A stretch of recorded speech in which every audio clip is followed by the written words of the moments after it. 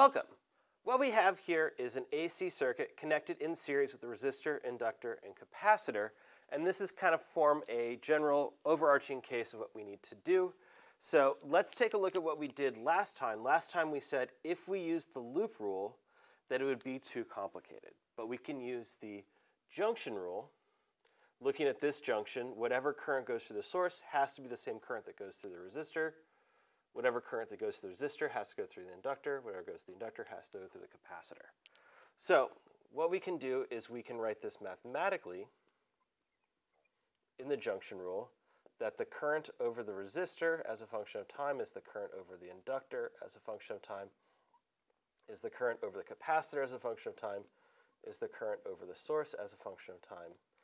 And then we can treat that as having zero phase angle, then just call it I max cosine omega t. So we're saying current is the shared measurement.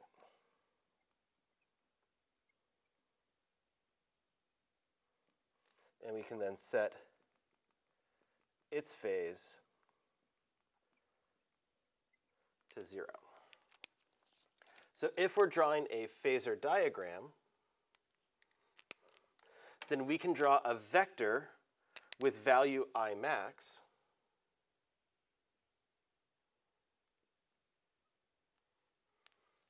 And what we are saying is that at this specific time, this will then be the current as a function of that time. At a later time, we will still have the same length of this vector I max, so this is some t plus delta t. Then the current, being the cosine of this angle, will have evolved a bit. And so then we can show that the current kind of oscillates, or alternates, if you will, between these values. So if we have that, this is showing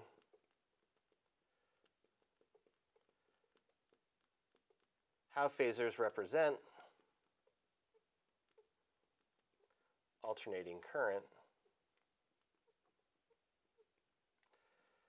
I can draw a different phasor at just one time for my current. And usually for that one time for our current, we like an angle between 0 and 90 degrees. Just makes things that tiny bit easier. If current is our shared measurement, then what we can do is we can look at what the different voltages will look at relative to the current. So easiest is that the voltage of the resistor is R times I max, and then the resistor is going to be in phase with our current. So we can write this as a vector in phase with our current. And it's going to have a value of V sub r. So this value, V sub r, and we're ignoring the max for right now just because it's too many subscripts. So this is a constant value. You can see r is constant, I max is constant, and we have V sub r. We can do the same for V sub L. As a function of time, that would be omega L I max. And then the inductor is not in phase with the current. The voltage of an inductor is ahead by 90 degrees. So we can represent this by plus pi over 2. And so we can represent that as a value like this, V sub L.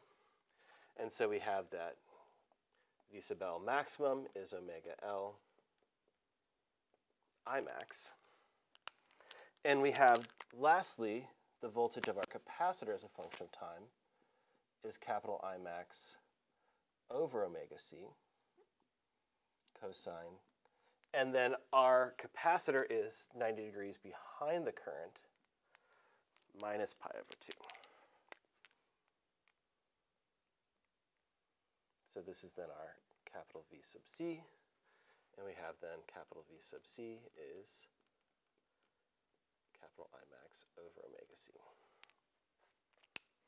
So if we want to add all these, instead of adding their x projections, these are vectors that, right, are constantly all rotating, and they don't change phase relative to each other. So if we look at just one moment of time, it will help us for all moments of time. Looking at this then, we have our VL and our VC add as vectors. So we can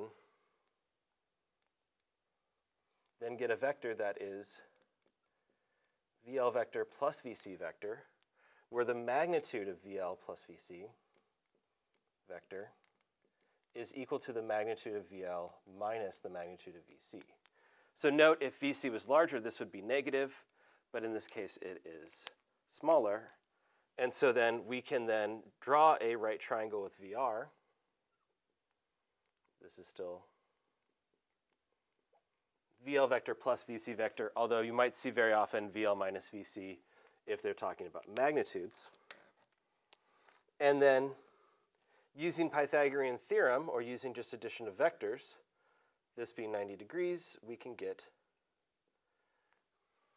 a vector of the voltage of our source. Well, this is pretty ugly, so let's redraw it just down here a little bit. We have the voltage of our resistor. Just to appease those who don't like vector math, we can do, right, VL minus VC, and then we have the voltage of our source.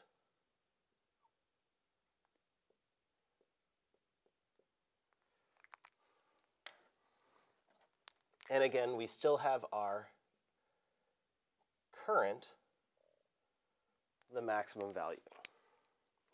So one cool thing we can see with this is that we have just, yes, Pythagorean theorem. So the voltage of our source maximum squared, hypotenusal theory, is equal to capital V sub R squared plus the magnitude of V sub L minus V sub C, quantity squared. This is the voltage dropped by all of these different things. So at this moment, if we don't have any of these certain elements, we just erase that element. So if we have just an RL circuit, this V sub C is 0. If we have just an RC circuit, V sub L is 0. If we have just a LC circuit, V sub R is 0. So just to avoid any, right, cancellations over here. But now we can plug in our VLs, VRs, and VCs. And so we have V sub source squared is equal to R squared I max squared plus, and I have an I max for both of these, so I'm going to factor that out just to make my life a tiny bit easier. And so I have omega L minus 1 over omega C quantity squared. So I still have this I max squared, I still have this I max squared, so I in fact can factor the I max squared out even more. And then I will get R squared plus omega L minus 1 over omega C quantity squared, I max squared. So this looks very similar to Ohm's law, right? The voltage equals R times I. So, right, we have again for DC circuits,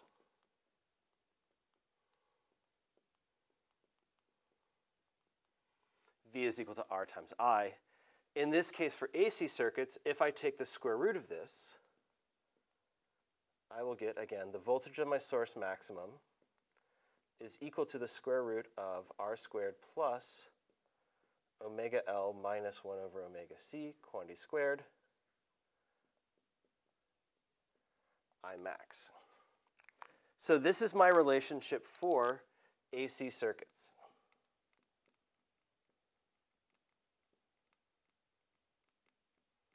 It's a relationship between the voltage and the current. So a couple of fun things to look at. Our first fun thing to look at is if we want to reduce this and we are allowed to change the frequency of our operation, we can't reduce the resistance, but this can get smaller and smaller and smaller until it gets negative, and then it gets larger and larger and larger. So the smallest this term can be is 0, because 0 squared will give us the smallest for that. So our impedance, Z, which is this square root of r squared plus omega L minus 1 over omega c quantity squared, is a function of omega. And so z of a function of omega is minimum when omega L minus 1 over omega c is equal to 0.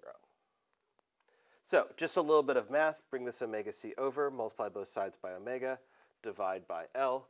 We get then that omega squared equals 1 over LC, or we get that when omega is equal to 1 over the square root of LC.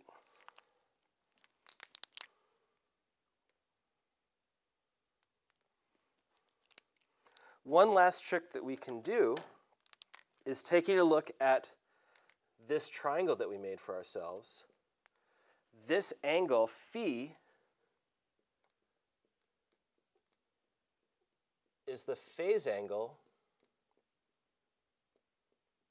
between current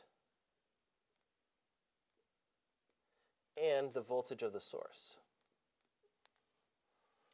So we can look at this in terms of a tangent.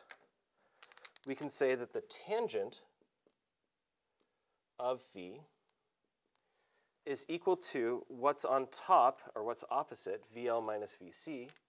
So omega L minus 1 over omega C I max over V sub R maximum, R times I max.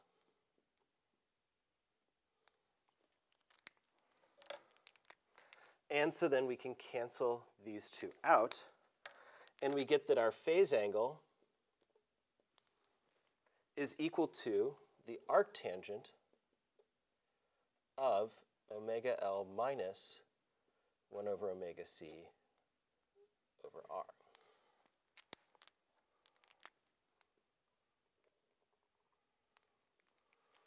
Funny enough, we have seen this omega L minus 1 over omega C right here, when talking about this impedance, that when the impedance is at a minimum, omega is 1 over the square root of LC. If we plug this in, this will become 0 itself, and then the angle will be 0.